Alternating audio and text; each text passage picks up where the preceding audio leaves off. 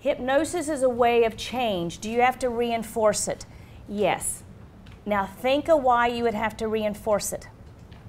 Has anybody watched the news lately? Has anybody read the paper lately? We're inundated with negativity.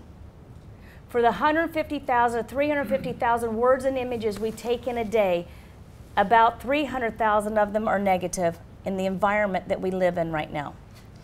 Unless you're isolated and unless you learn how to protect yourself from it, and unless you have techniques and tools to release it out of your brain. Your brain absorbs everything. There are so many studies right now of how incredible, they can't make a computer as strong as our brain. So if you think about that, the way of accessing it and making a shift, you do still have to reinforce it unless you go live in the woods and you don't see anybody or watch TV or get the news. Then you can keep it.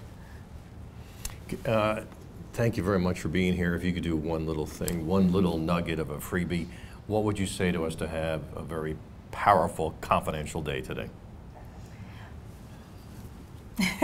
I would say